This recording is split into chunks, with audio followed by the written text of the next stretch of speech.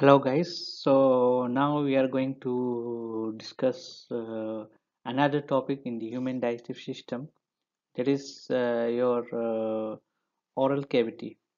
Oral cavity. Indeed, today we will be discussing about the teeth and the tongue. So this teeth and the tongue are generally uh, counts under the organs, accessory organs. Okay, so what do you mean by accessory organ? Means it doesn't take part in the digestion process directly, but it will help in the digestion process. Okay, it will help in the digestion process, so it is known as accessory organs. So without making any ado, let's move on to the slide number 1. So this is your oral cavity, and these are the main parts of the oral cavity. So this is the simplistic diagram of the oral cavity.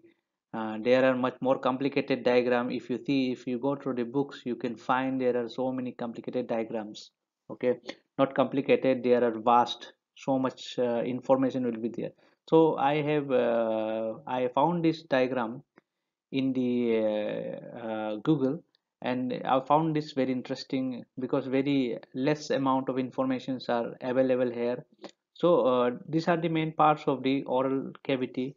So includes teeth, okay, gums, soft palate, hard palate, oropharynx, uvula, tongue, and lips. Okay, so today we are going to discuss on tongue and the teeth. Okay, so let's move on to the next slide. So friends, now let's see the structure of the teeth. So structure of the teeth here is basically divided into two sections, the crown section, okay, and the root section. The crown section is composed of enamel and dentine, okay, dentine or dentine. So this enamel is the yellowish white part of the teeth, okay, which you can see in your mirror, but this root part you cannot see in the mirror. It will be buried inside the gums. Okay, this white is this color of the enamel will be generally whitish yellow or white. Okay, yellow is white.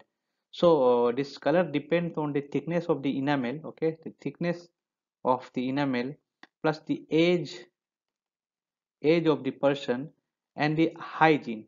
Okay, high hygiene of the person. If the person is not doing, not regularly doing the brushing of their teeth, then it may look yellowish in color. Okay, so next to the layer of enamel is the dentine layer. Okay, and then next to the dentine there will be a pulp cavity, layer of pulp cavity.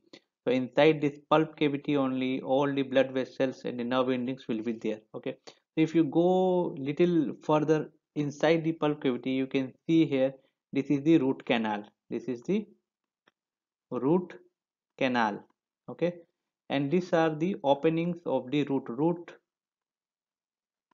opening, through which, through this opening only all the blood vessels and nerve endings will enter inside the pulp cavity. Okay, so if suppose there is a problem in the root canal, so in the, if you go to dentist, they will do the root canal treatment. Okay, so this is all about your structure of the teeth. Now let's come and see what is the function of the teeth. Actually there are three major function of the main function of the teeth. First is chewing food into a bolus that can easily swallowed for further digestion. next is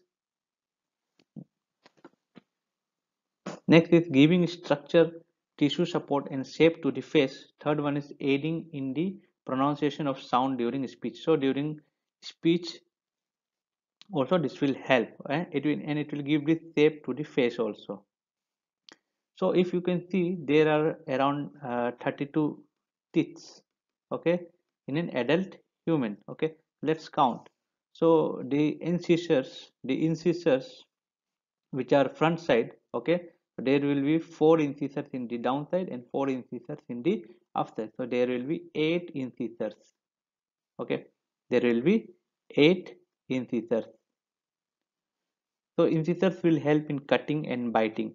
Next comes to canine. Okay, next layer. So there will be two canine in the downside and two canine in the upside. So it will be around four canine. Okay, and it will help in tearing and gripping.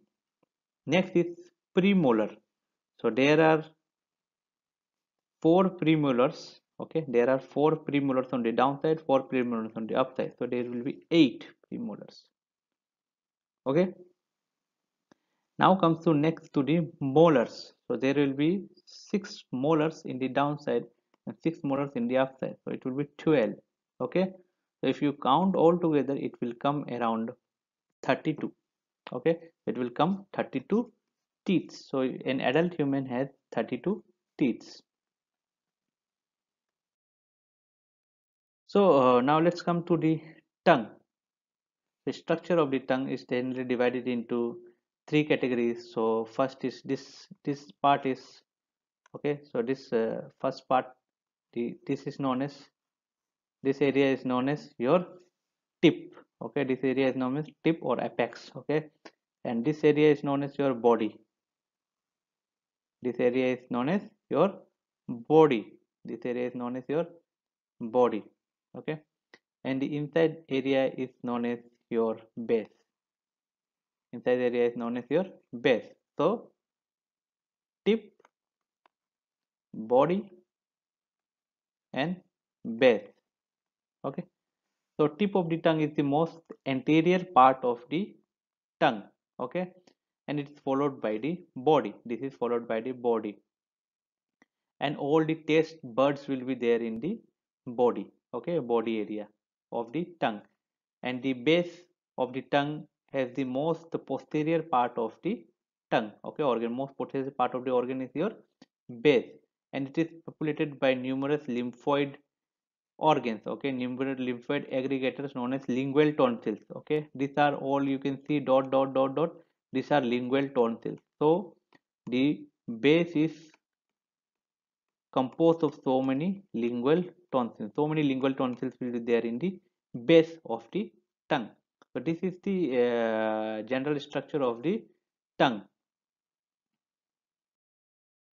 Now let's see, the tongue is made up of basically three elements, and in the picture you can see there are different region for taste in the tongue. Okay, so you can see bitter taste, sour, salty, sweet.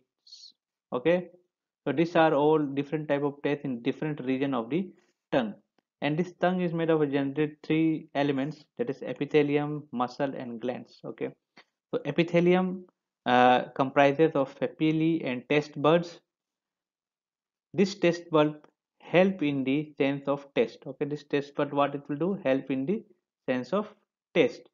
And this epithelium, which is this epithelium is composed of squamous tissue. Okay, squamous tissue. So what type of epithelium is present in the tongue means, you can tell squamous epithelial tissue. Okay, and this tongue is attached to the base using lingual frenulum. Okay, using lingual frenulum, you can see this lingual frenulum. So this tongue is attached to this base using lingual frenulum, and because of this lingual frenulum, this movement, backward movement of tongue is not possible. Tongue can move front side. Okay, tongue can move front side, but backward movement of tongue is restricted because of this lingual frenulum. Okay, next come to muscle. So this tongue is made up of voluntary muscle, so it can move, you can, you know that tongue can move wherever you want, you can move the tongue direction. Okay, next come to glands. So tongue has basically three glands: mucus gland, serous gland and lymph node. Okay, mucus gland produce mucus, and serous gland produce some enzymes, serous enzymes, and lymph node produce lymph. Okay, which helps in fighting microorganisms.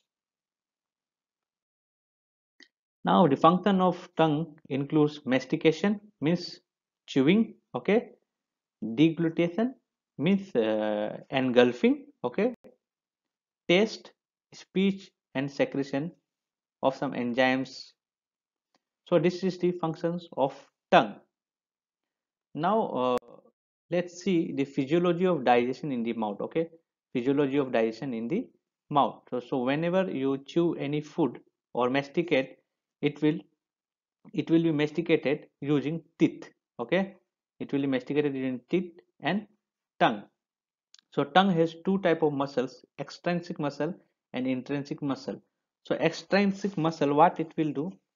It will help in the elevation of tongue, depression of tongue, protrusion of tongue, retraction of the tongue. Okay. The intrinsic muscle, this is the intrinsic muscle. What intrinsic muscle will do? Shortening and widen of your tongue. Shortening and widen of your tongue. So this is the function of your extrinsic and intrinsic muscle. Once the food is properly mixed with the content of the mouth, it will form a bolus. Okay, so bolus is nothing but your food particle and your content, salivary secretion. Okay, salivary secretion plus mucus. So this all will be there in your bolus. So this bolus is very, the formation of bolus is very important, because it bolus is not formed, it will be very hard to engulf any food. Okay, so bolus help in the smooth engulfment of the food through esophagus. Okay, so now let's come to the glands. So glands generally release serous like enzymes and mucus, means mucin or wet substances, okay, which help in the hydrolysis of your food particle. Okay, and this serous and then the saliva also will be mixed in this bolus. Okay, so saliva will be produced from salivary glands like parotid, submandibular and sublingual gland. And one important gland is there, von Ebner's gland, which secretes lingual lipids, which will help in the digestion of your lipid particles in the mouth itself. Okay, it will be produced in the mouth, von Ebner's gland. Okay, so this is how the food is digested in the mouth. Another thing you should know, that this parotid gland, submandibular and sublingual gland will produce an enzyme called alpha amylase, which will help in the breakdown of starch into small carbohydrate. Okay, starch into small carbohydrate in the oral cavity, and this will pass on to the esophagus. This will pass on to the esophagus. So in this way, there will be digestion in the mouth. So today we have discussed about three things. First is your teeth. First is your teeth, then tongue, and then we have discussed about the physiology of digestion in mouth. Physiology of digestion in mouth. So that's all for today. Thank you very much. I hope you have enjoyed the video.